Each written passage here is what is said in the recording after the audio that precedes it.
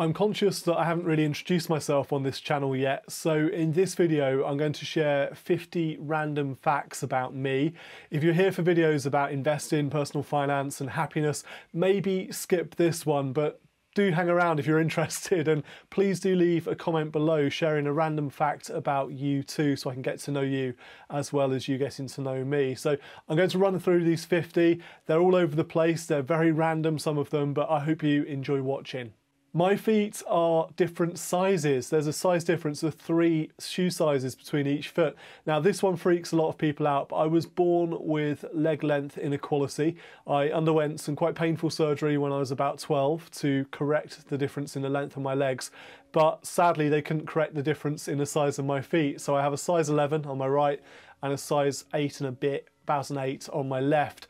And it makes shoe shopping quite expensive and quite tricky, but it's a hangover from being born with different size legs. I worked as a bouncer when I was a student at university. It was for a student union bar, so the work was never particularly dangerous. But as a result, I know how to remove anybody from any room, which is quite a useful skill to have. I can strip and reassemble a machine gun blindfolded. 2 men shrimp in 10 hours, less what you spend on gas. Done, drill sergeant! I was a cadet for a few years as a teenager, and they taught us all about handling guns as well as navigation and how to sleep under a tarpaulin in the winter and get hypothermia, all useful skills to have. I've run 3 marathons and 2 ultra distance marathons. I took up running back in 2012 as a way to get fit, and I ran the London Marathon a year later in 2013 in a time of 3 hours and 39 minutes. Not bad for someone with 2 different size feet. And then a year later ran my first ultra distance marathon, a 50-kilometre race in the New Forest. My longest run to date is 50 miles, which took me 11 hours and 11 minutes. I didn't do very well at school. I did poorly with my GCSEs, I failed my A-levels, I'm not very academically minded. I found a bit of a loophole which got me to university, doing a couple of years at a local technical college for a higher national diploma. But I've really struggled in school until I discovered business and finance, and then something clicked and it became much easier to learn.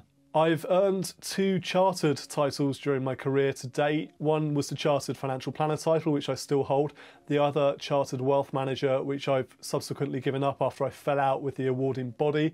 But it's not bad for someone who didn't learn good at school. I give you the Derek Zoolander Center for Kids Who Can't Read Good. I didn't fly on a plane until I was 21 years old. All of our family holidays as a kid were either in Devon or catching a ferry across to France. But after I graduated, my girlfriend at the time, her family invited me to join them in their Portuguese villa for a holiday. So I flew for the first time on my own. I love flying, but I hate airports. I learned how to scuba dive when I was on my honeymoon in the Maldives, and then when we came back to the UK, I got my advanced open water diving qualification, diving in freezing conditions in Bracklesham Bay in West Sussex, and I've since dived in South Africa with ragged-toothed sharks without a cage, which was one of the scariest but also one of the most exciting moments of my life. I wrote my first book when I was 27 years old. It became W.H. Smith Business Book of the Month, which was fantastic because it meant all my friends kept sending me photos of the book on bookshelves at train stations and airports around the country. That book was called The Money Tree. I've written a couple more books since. I've also co-authored a book and self-published a few and contributed a chapter to a book, and I would love to write more books in the future. I directed a feature-length documentary which won a film festival award in the United States. It was called Boom. It was all about the retirement experiences of the post-war baby boomer generation, and it was shown in 11 theatres around the UK, as well as a screening at the Northern Ireland Parliamentary Assembly, which was pretty cool. Julie Walters once gave me a £5 tip for carrying her Christmas tree to her car when I was working at the local garden centre as a teenager. I saw her again last year in a local cafe and she didn't recognise me. I've been married twice. My first wedding was in a castle in Shropshire and we separated about 4 years later. My second marriage is going much better. I can juggle. My friend at school taught himself how to juggle, so I went home that night and taught myself. I kept going until I could do it. I can only juggle with 3 balls, so I'd love to be able to juggle with 4 or maybe with knives. I've only been punched in the face once in my life, and it was by a girl. I was rescuing a drunk chap who was being beaten up on the ground in Winchester High Street when I was at university. The 10 blokes who were kicking him and punching him, not a problem, but I wasn't expecting the punch that the girl threw, and she got me right in the mouth. I've walked away from a high-speed car crash. It was New Year's Eve many years ago. I was driving to meet some mates to go go-karting, and an elderly lady driving in the other direction turned across the road into her driveway right in front of me when I was doing about 70 miles an hour. The airbag hurt more than anything else, although my neck still crunches when I turn my head. I was born in Birmingham. I don't remember anything about living there. We moved to Gloucester when I was about a year old, and thankfully I didn't pick up the Brummie accent. I'm allergic to peanuts. I go into anaphylactic shock if I eat one, but it's been about 25 years since I've had that happen, and it makes me wonder, do you grow out of a peanut allergy? The caterer says she doesn't know how this could have happened. But I feel like I ate a loaf of nuts. I mean, even my tongue is swollen. I suffer from agoraphobia, which is a fear of being in places where escape is not easy, although it is getting better with time and with practice. I gave up drinking alcohol about 17 years ago and I haven't touched a drop since. I do occasionally dream about having a pint of beer, but I have to say I don't miss it.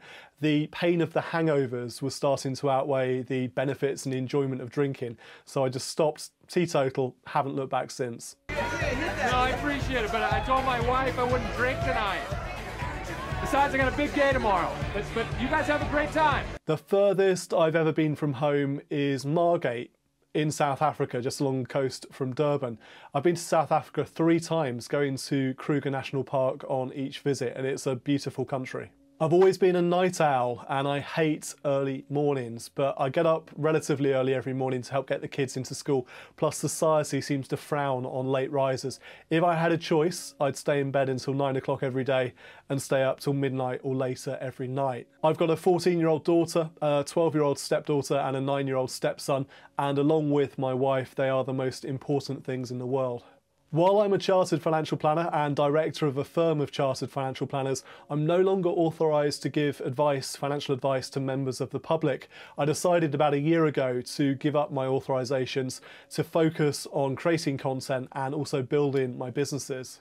I'm an ambivert, which means I've got traits of extroverts and introverts. I can happily speak on stage to hundreds of people or network in a large crowded room, but afterwards I need to recharge my batteries and find some peace and solitude. So I love being with people, but I also love and crave being alone. I don't know how to speak any foreign languages. I studied German in school but failed miserably. Even with the help from my German teacher during my exams, she would switch off the tape recorder, tell me what to say and press record again, and I still failed.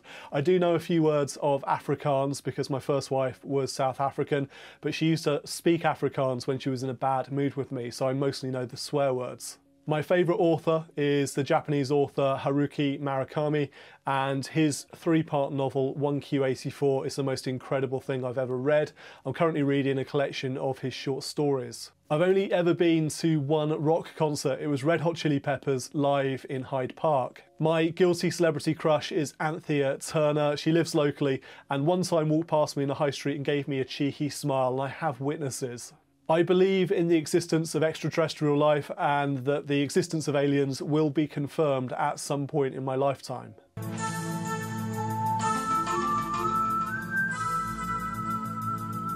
The only instrument I know how to play is the ukulele. After years of failing to learn to play the guitar, I bought myself a uke and taught myself how to play it by watching YouTube tutorials. I am an oldest child. I have a younger sister, Emma, who also works in the family business, but I'm also the favourite child.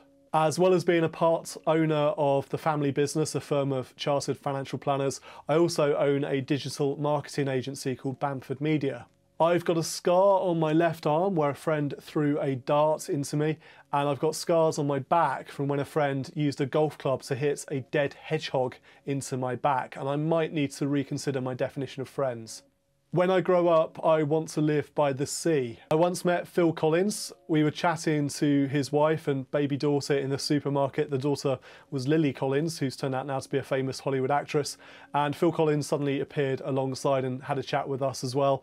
I'm a huge fan of his music, particularly his Disney soundtracks for Tarzan and Brother Bear, and also the songs of Genesis. My first job after the obligatory paper round was working washing dishes in a French restaurant for a completely unhinged French chef called Jean-Pierre. He used to send me off to the supermarket every night to buy his cigars. The best part of that job was getting to eat the leftover trays of potato gratin at the end of the evening. I am definitely a dog person. We've got 2 Labradors, Rosie and Luna, and we're getting a Springer Spaniel puppy in the new year, which we're very excited about. We're calling him Baby Yoda. My family comes from Bristol and I support Bristol Rovers FC. I was matchday mascot back in 1989 versus Fulham, and I remember vividly being passed the football in the tunnel and being told to run and keep on running until I reached the centre of the pitch in case all the footballers behind me flattened me. And then I got to watch the match sitting on an old wooden bench, and every time the coaches and substitutes would leap up just in case a goal was about to be scored, I would fall on the floor because the whole bench would tip over. Fun times. I volunteer for our local Chamber of Commerce where I help to organise the annual Christmas lights switch on.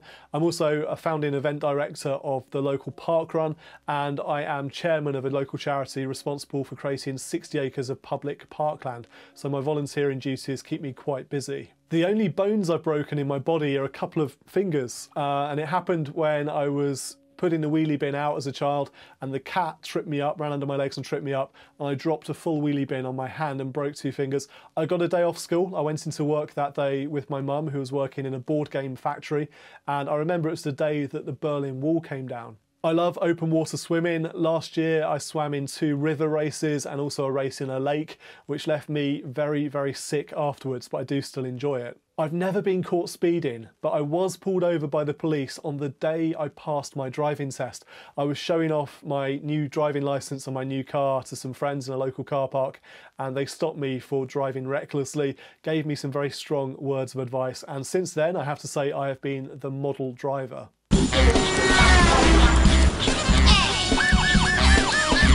I've got perfect eyesight. I've never needed glasses or contact lenses, but I do struggle to see at dusk. To the extent I have to stop and pull the car over for a bit, just at that time when it's going from daytime to nighttime. I also struggle in sunlight and I always need to wear sunglasses when the sun comes out. Making my own documentary taught me something about filmmaking that has automatically ruined every TV show and movie I have watched since. I'm not going to tell you what it is because I don't want to ruin it for you too, but it's really frustrating and I just can't put it back in the box. I was born on the 4th of July 1979, which was a Wednesday. That makes my star sign Cancer. I don't believe in astrology. My favourite Batman is Christian Bale and my favourite James Bond is Daniel Craig. My favourite Star Wars trilogy is the second one, despite Jar Jar Binks. I didn't grow a beard for the first time until I was 35 years old, and in the past 6 years it's been quite interesting to watch the beard go from red to mostly grey. You shall not pass! I've got tinnitus ringing in both ears, and as a result I need to have constant background white noise or music playing, otherwise it drives me absolutely insane. I've lost count of the number of times I've appeared on radio shows, but I've only been on television once on Sky News this summer talking about the coronavirus antibody test. I've definitely got a face for radio. It's definitely more in my comfort zone than television is. So there you have it, 50 random facts about me. I'd love to hear one about you as well. Pop it in the comments down below and I will respond, of course. Do take a second, please, to subscribe to this channel. I usually make videos about personal finance, investing and happiness. This one was a little bit different. Until next time, I'm Martin Bamford, and when it comes to your money, the more you know, the faster it can grow.